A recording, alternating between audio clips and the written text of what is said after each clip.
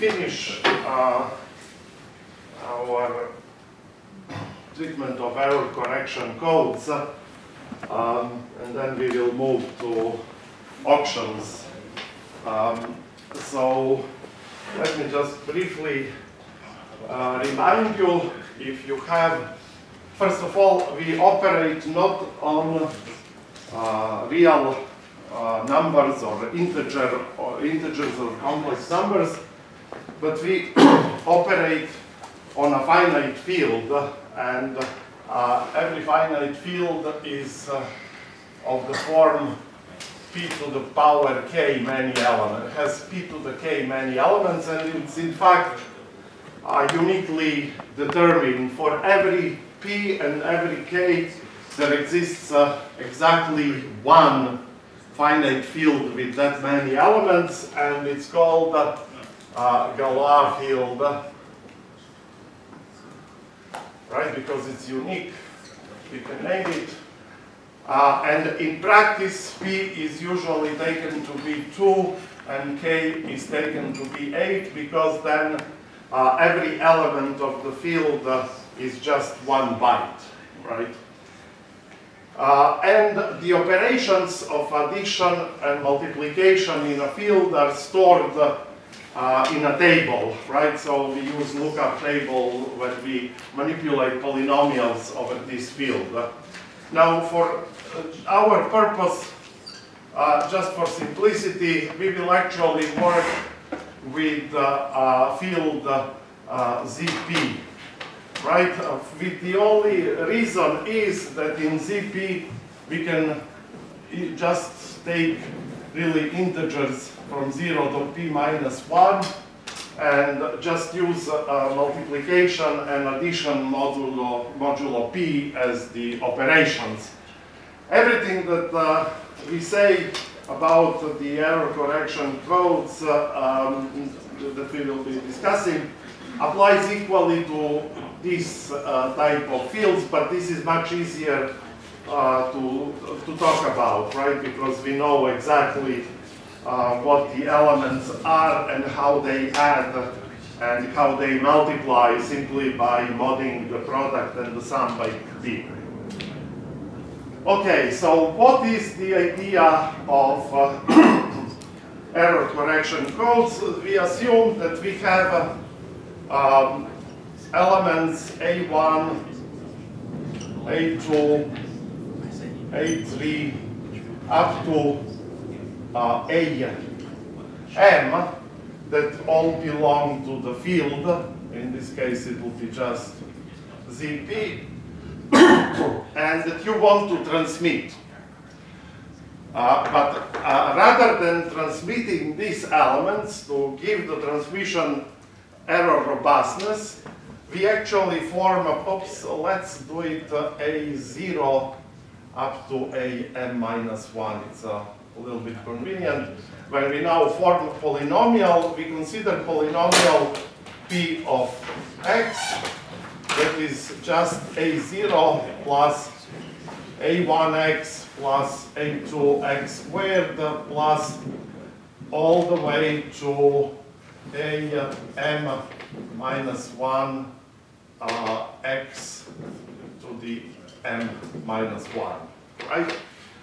And we want our system to have tolerance E, so we want the system to be able to correct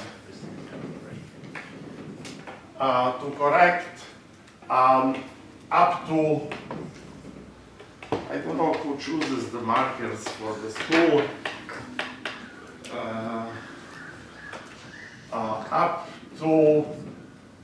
up to E many errors.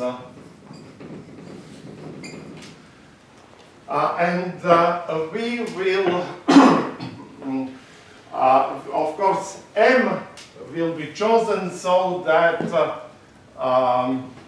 the number n, which is equal M plus 2E, is smaller than P, so that we can have enough space for to express any kind of sequence of length m, and also allowing e many errors. So in practice, n is usually 200 symbols, and e is 28 symbols. Sorry, m is 200 symbols, and then n is equal to 256, which is the size. Or no, sorry, here it's actually strictly small because it goes from 0 to p minus 1. Because this is just 1 byte that we have on our disposal. Of course, if the channel is not very noisy, you can reduce e to say 14 and then increase this number m accordingly, so that m plus 2e adds up to 256. And instead of, as I mentioned, instead of sending these numbers, we send numbers p of 1, sorry, p of 0, p of 1, all the way up to I guess it will be p of n minus 1, because this is n values. And so assume now that the received values are b0, b1, up to bn minus 1, and at most e many values satisfy that p of say some j is in fact different from the receiving symbol bj. Right? So there are at most e many errors. So the idea is simply, instead of sending the coefficients of the polynomial, you send values of the polynomial, because they have a very kind of tight redundancy, right? So what did we see then last time? We proved the following. Just a question. Yes. So you're sending values in ZP. So yes. If you've chosen P to be 8, each of those values is 8 bits. Okay, no. So this is, sorry, I was being confusing here. This is what you do in practice, right? Here we will actually use ZP as the field over which we will evaluate polynomials. Simply because working in G2 to the 8 or G256 is kind of awkward, because it's not, you know, the addition and multiplication, you remember, are done by forming polynomials and modding out the product with an irreducible polynomial over this field. So that's complicated. So, but everything that I say, so instead of working on G, instead of G 256, right? This is, sorry, GF. This is GF 2 to the 8. We will work in some field ZP, where P is sufficiently large for our arguments here, right? So we are sending, so these guys, A0 up to n minus 1, you can think of them as being integers, right? Yeah, so they're in the field. So yes. the values of the polynomial are also in the field. Yes. But if you're sending n minus 1 values, and each value is, say, 1 byte long, No. It's not 1 byte long. It's each value, just ignore it, use it.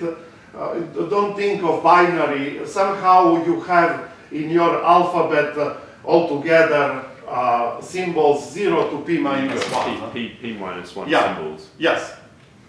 Yeah, how they are encoded, we don't go into this. Somehow assume that your input of your telecommunication system takes 0 to p minus 1 as possible inputs. How it encodes them, maybe it encodes them in binary or whatever, right? So we will just assume that these numbers are kind of single points, right? And they are either received correctly or received incorrectly. So the receive system can also read out the values that are all between 0 and p minus 1. And some of them may be erratic. Okay. Yeah, so no bytes here at the moment. Okay, so what do we do now? We prove the following theorem. So if there are at most E errors, then there exist polynomials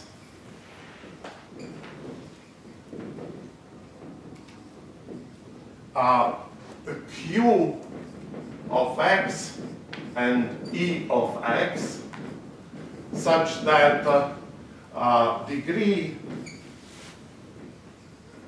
of Q of x is smaller or equal than m minus 1 plus E, and degree of Q of x is smaller or equal than E. Right? How do we show? So we are saying simply there exist such two polynomials. At the moment we don't give a clue how they are actually obtained. So to show the existence is very simple. Proof? Alex? Yes? Is the second degree supposed to be degree E of x? Because you have two degrees. Oh, thank you very much. Thank you very much, E of x. Thank you. Okay, so far 2 people are following. We are making a progress. Please stop me if I'm doing something that you don't understand. Okay, proof. Simply take E of x, polynomial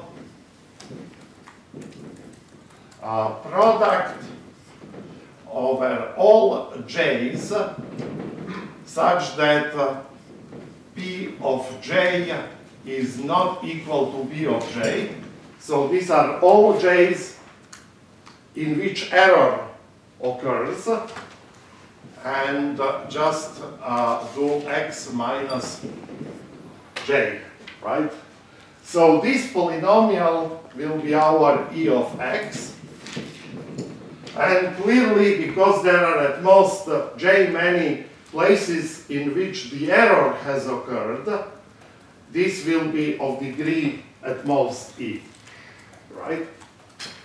And just a question with your theorem. yes. You said there exist polynomials Q and E, but Yes. you haven't actually put any conditions on Q and E. Like Oh. I could just give you any two polynomials Q and E. of those Okay. strings. I'm sorry. I didn't have enough coffee this morning. As a friend of mine says, I have too much blood in my caffeine system.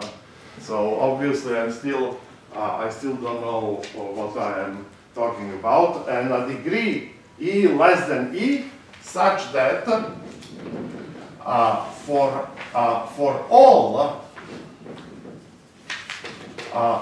I in the field, right, between 0 and p, or actually we can put here for all I between 0 and n, which is, right, n plus e, we have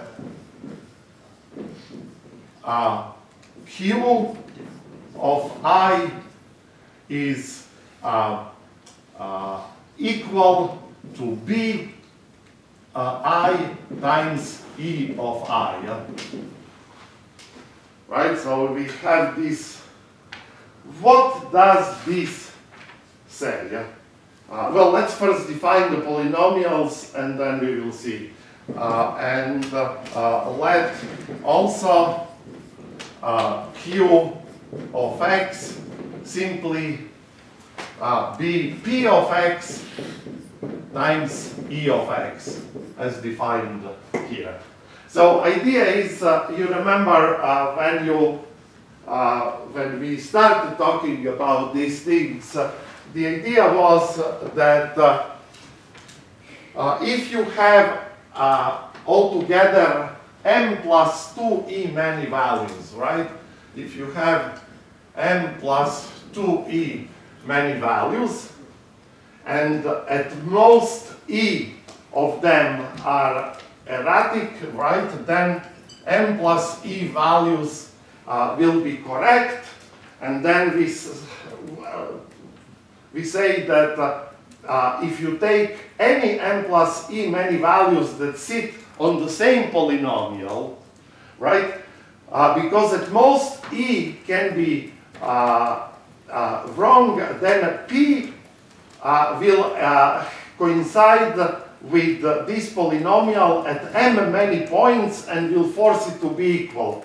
But we in fact have m plus e many values that sit on the same polynomial. So that's precisely what allows this step, right? Because this guy is of degree e, so we can push, instead of using p, we can use a polynomial q of precisely degree e larger. Why do we do that? The purpose, the sole purpose of e of x is to mask the errors, right? So why is this true? Well, very simply, if e of x is equal to 0, then clearly this product is also equal to 0, so this holds because both sides are 0. If e is not such that e of x is equal to 0, then what do we have? E of x is always 0 on errors, so p of x for all of these values, p of x must in fact be equal to pi. So again, we have that this product is precisely equal to the value of q, right? So now we are just one step away to construct an efficient decoding of our error correction code. What is the idea? Well, we will show, we show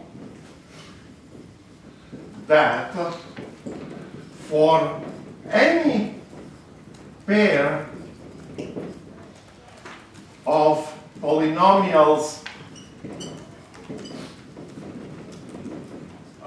q and e satisfying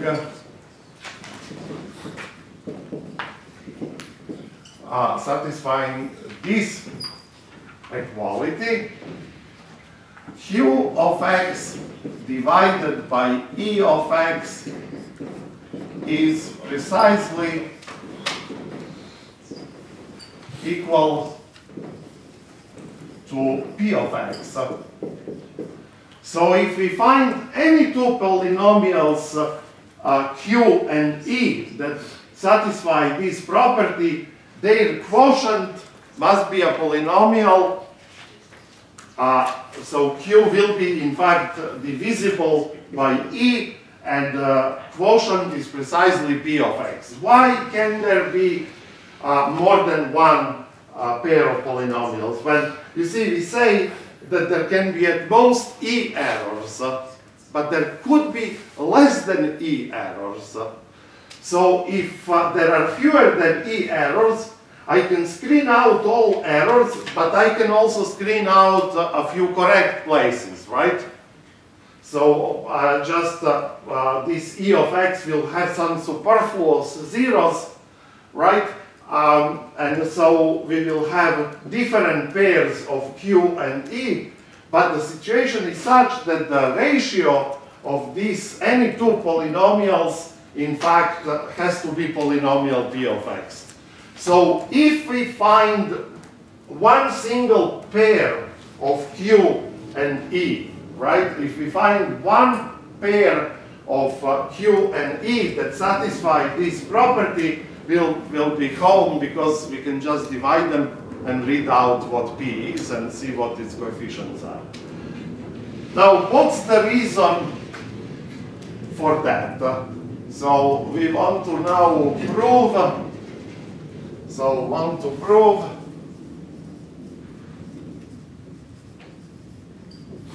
I wrote it already. Let us see how to prove that. So assume Q of X, Q of I is equal BI times E of I for all 0 smaller or equal than I, smaller than N. Right? Now, I'm going to give you an argument that is slightly different than one in the notes, just for you to kind of, you can compare at home the two arguments, but they boil down to the same thing. Right? So, what we can say, since E of I is of degree at most E, it can have at most E many zeros.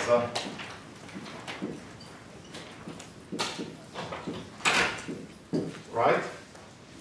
Now note that since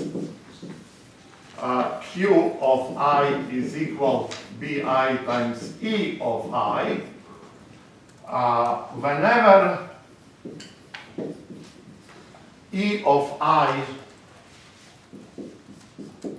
is equal to 0, also Q of I equals to 0.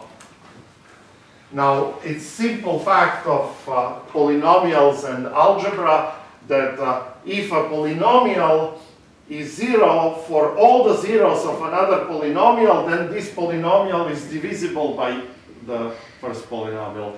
Just factor this, right? Polynomial Q of I can be written as the leading coefficient times x minus 0, 1, and so forth, x minus 0, e, right?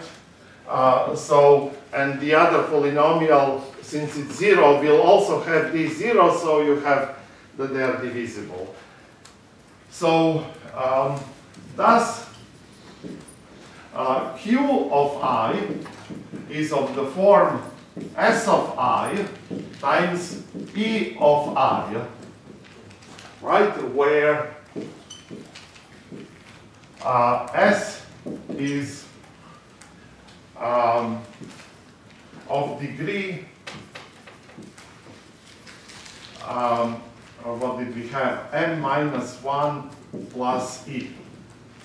Or at most M minus 1 plus E. Right? Because this guy is of at most degree E, and this guy is Q of I. Is of degree M plus 2E. Okay, so now just a question. Yes. So you said so Q of I equals BI EI. That's not the same thing as saying Q of X is equal to BI times, or it doesn't make sense to put it that way, but like you said, so like when two polynomials agree on the roots, one divides the other. But here you haven't necessarily got them agreeing on all the roots of E, because some of the roots of E may not correspond to the i's between 0 and n. So E doesn't necessarily divide Q. So E is, let me see, so you are saying that E, so because they are always equal, so this is always true, right? Well, for integers I between 0, 0 and and n minus 1.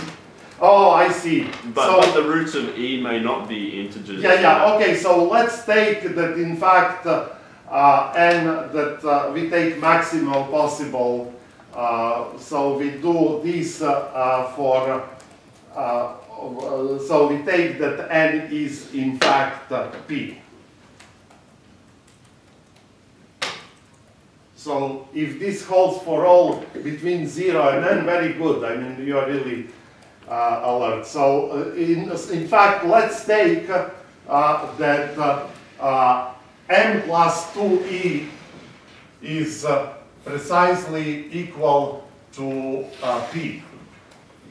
So all then integers, so this then exhausts all the integers, all the elements of the field. Okay, so now, so because the roots can only be elements of the field. Exactly. So, okay, they're equal on all possible. Yeah, very good, very good. So, in fact, for this, maybe the other argument that is in the notes doesn't require that n equals to p, but you notice correctly that this one, in fact, does. Very good, very good. So we assume that n is equal to p here, so it's maximal capacity. And now what do we have?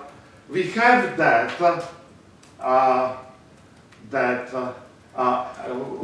Si times EI is equal to BI times EI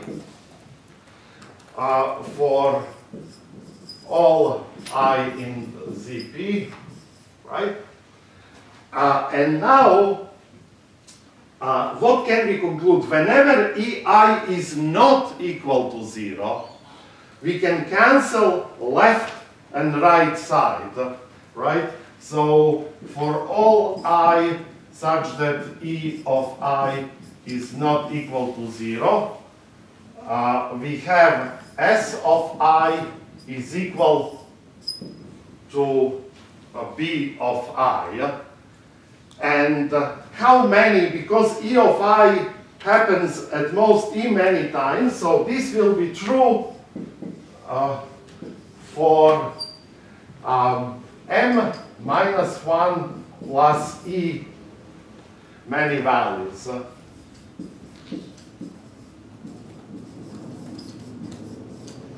But now notice,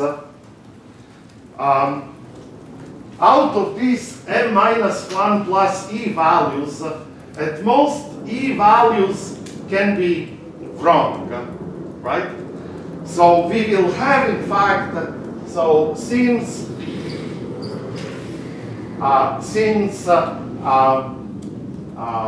P of I is equal to B of I for at least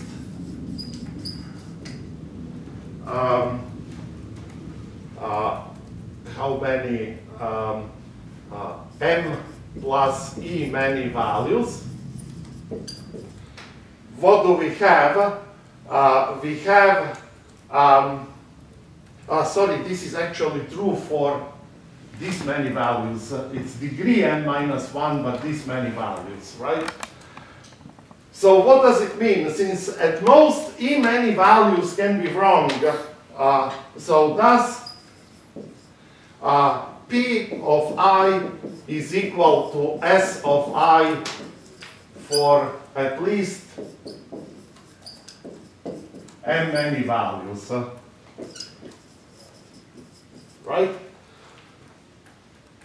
Because the number of points, right, this is equal to Bi for at least n plus E many values, and this can be not equal to P of I for at most E many values.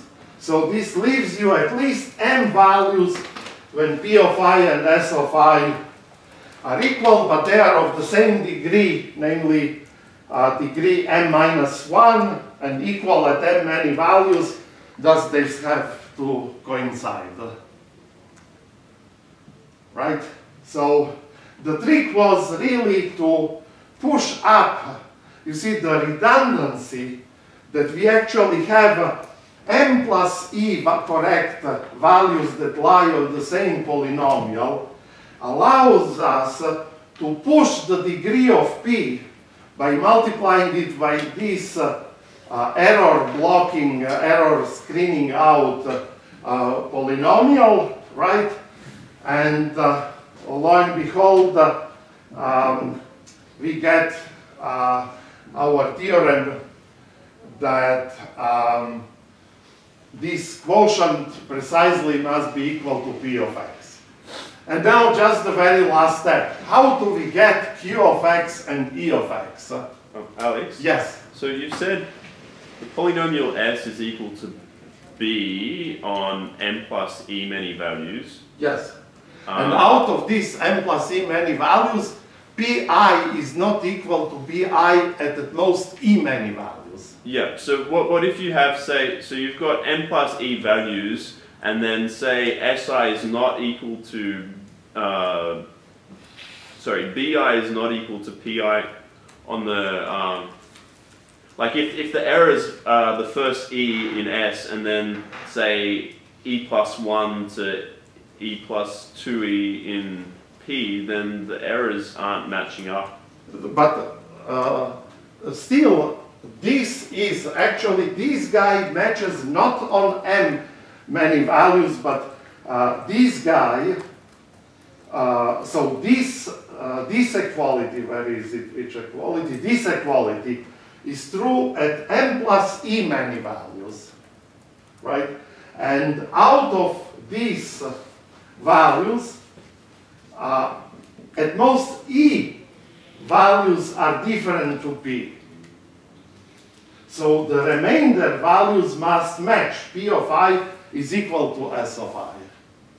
Because this is actually true for n plus E many values, and P can be different, so this is, there cannot be mismatch. Only P can be off, but it can be off at E many values, so you are left with M many values that are S of I is equal to P of I.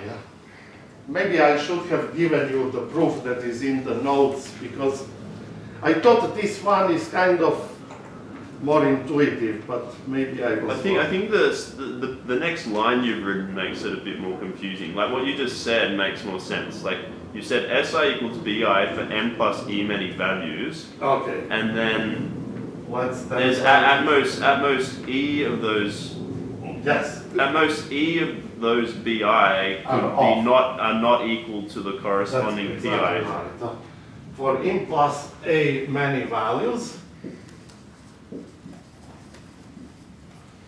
and among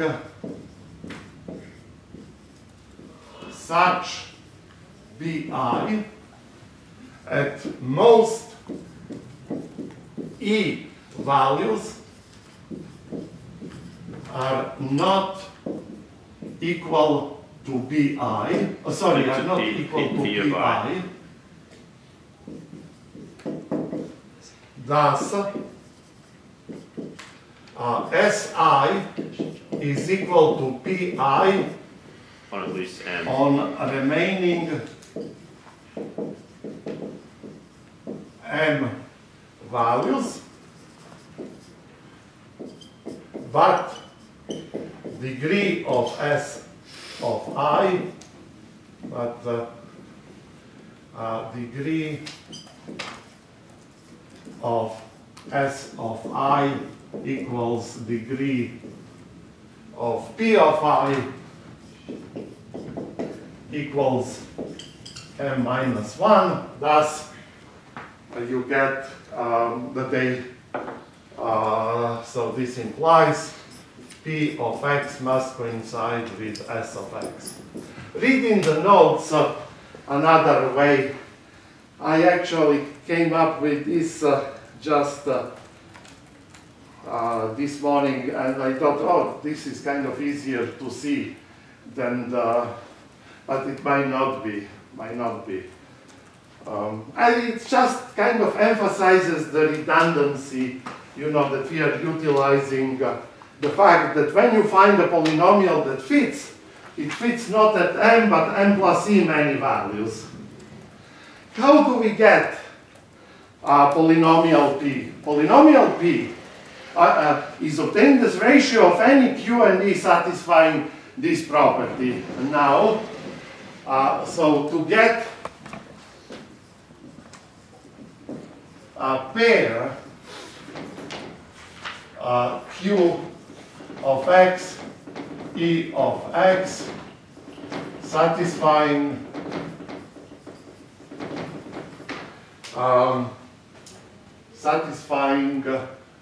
Q of I equals B of I times E of I for all I between 0 and P. Simply write Q of I and E of I in the coefficient form.